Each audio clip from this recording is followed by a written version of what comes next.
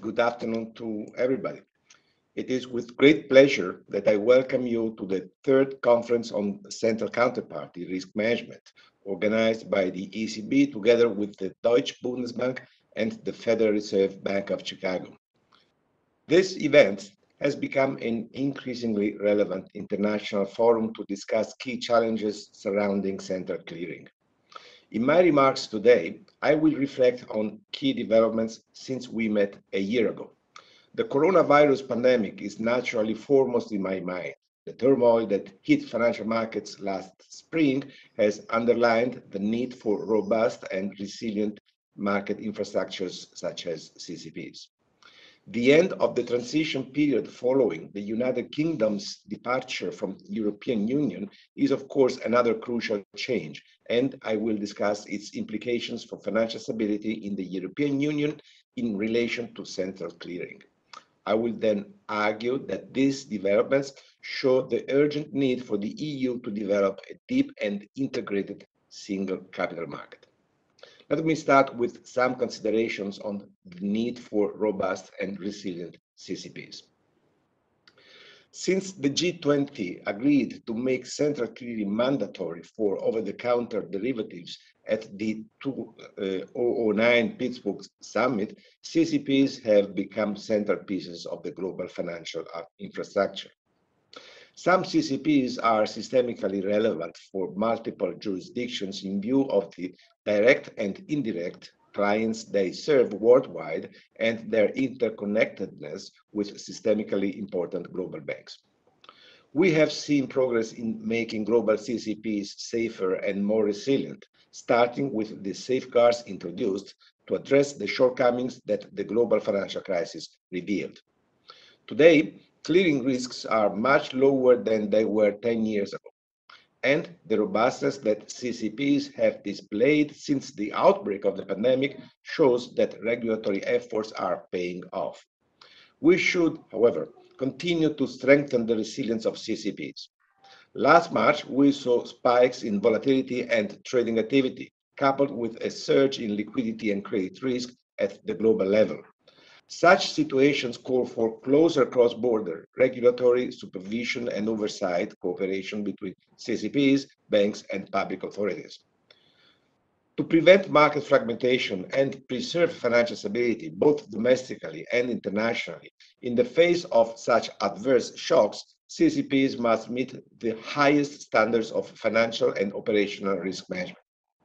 And an enhanced dialogue is necessary between CCPs, clearing banks, and clients to ensure that, while managing their risks prudently, they each consider the impact that their actions may have on others and on the entire financial system.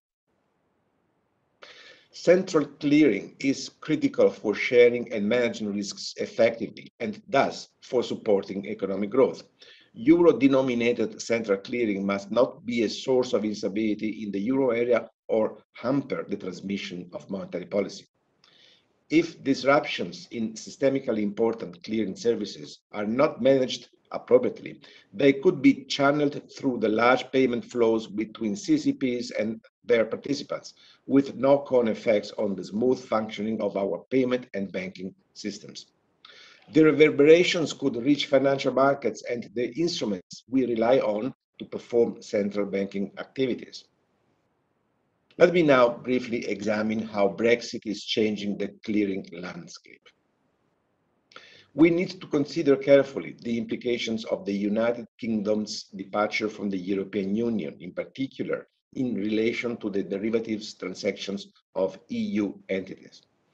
The City of London has long been a leading central clearing hub for EU banks and their clients, who have relied on UK CCPs for the clearing of OTC derivatives of all asset classes and in all currencies. UK CCPs hold a dominant position for the clearing of euro-denominated interest rate derivatives and credit default swaps, with a market share of about 80% and 40% respectively. Brexit has made it urgent to consider the extent to which the European Union should depend on non-EU countries for critical market infrastructure. With respect to derivatives clearing, since 1 January 2021, UK CCPs have been temporarily considered equivalent to EU CCPs from an oversight and regulatory perspective, so as to avoid potential cliff edge financial stability risks.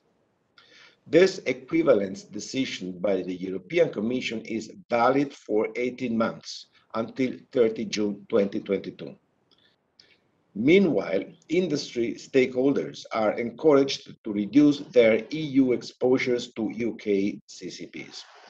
The Commission has set up a working group with EU authorities and industry to address the issues involved and to facilitate the transfer of derivatives contracts denominated in euro or other EU currencies to EU CCPs.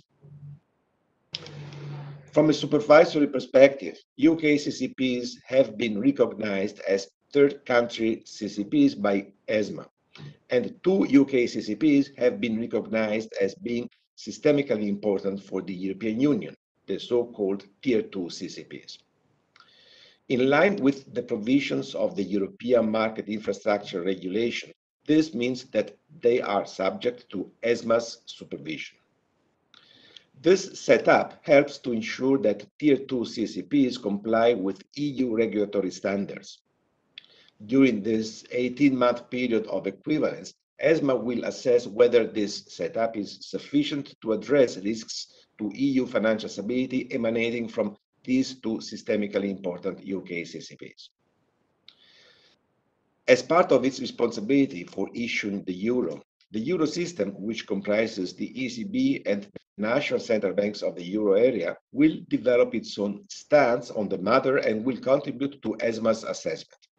At the end of this process, ESMA may recommend that the Commission deny the UK CCP's recognition to provide certain clearing services or activities in the European Union if they pose excessive risks to financial stability. If this recommendation were to affect euro-denominated clearing services, the Eurosystems agreement would also be required.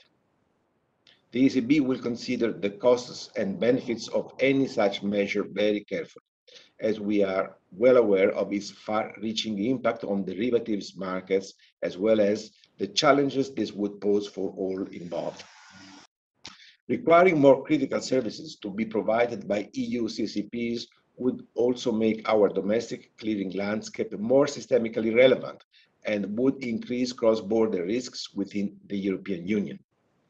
In such a scenario, the current framework for supervising EU CCPs, which still largely relies on national authorities and gives ESMA and the Eurosystem a limited role, would not be fit for purpose.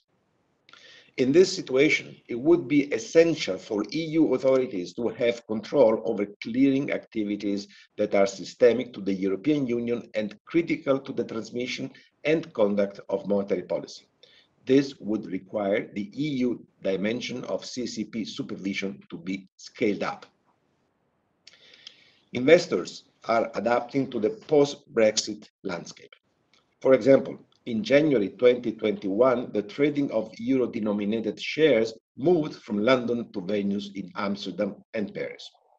This followed the markets in financial instruments regulation, requiring that shares listed in the European Union only be traded by EU market participants on EU-regulated venues or on third-country infrastructures considered equivalent by the Commission. The trading of EU carbon contracts is also expected to move from London to Amsterdam. For OTC derivatives, the redistribution of trading has been less clear-cut in direction, with dealers moving some activities to EU trading venues and others to US venues, the latter having equivalence arrangements with both the European Union and the United Kingdom. Let me now briefly comment on the Capital Markets Union project.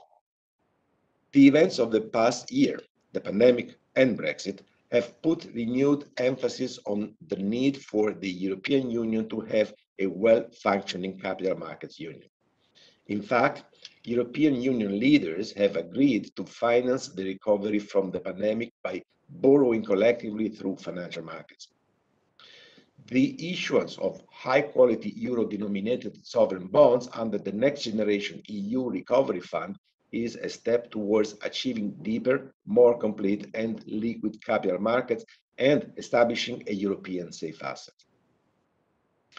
As the Commission intends to raise 30% of the 750 billion recovery fund by issuing green bonds, NGEU is also expected to contribute to further developing sustainable and green finance. In parallel, the Commission has set out 16 actions to boost the EU's capital markets union, which are aligned with many of the ECB's own priorities. These actions aim to deepen and further integrate European capital markets in order to allow investors, savers, firms, and market infrastructures alike to access a full range of services and products, regardless of where they are in the European Union. A deep single capital market will also strengthen the international role of the euro, as further developed euro-denominated markets, derivatives, and benchmarks will reduce transaction costs, curb spreads, and mitigate rollover risks. This will in turn attract foreign investors and widen the possibilities of using the euro in international transactions. Let me conclude. Assessing potential vulnerabilities in the light of current challenges is key to making financial markets and infrastructures more resilient. Authorities and market participants are reflecting on the lessons to be learned from the pandemic, and this will be a key topic of today's discussions. Our panelists will provide insights on CCP margin practices and the related funding and operational complexities that emerged last spring and which we need to address. This conference will also provide an opportunity to discuss the direct and indirect implications of climate change for central clearing. Cash and derivative markets have already developed products to facilitate sustainable investments and help hedge against climate risks. Our panelists will also consider the changing clearing landscape, including some of the regulatory and supervisory cooperation issues I have mentioned and the global dimension of this debate. Given the challenges currently faced by economies and financial markets, finding the right mix of internal capacity building, cooperation, and innovation will be crucial to make central clearing even more resilient. I am sure this conference will give rise to a fruitful exchange of views. Thank you for your attention.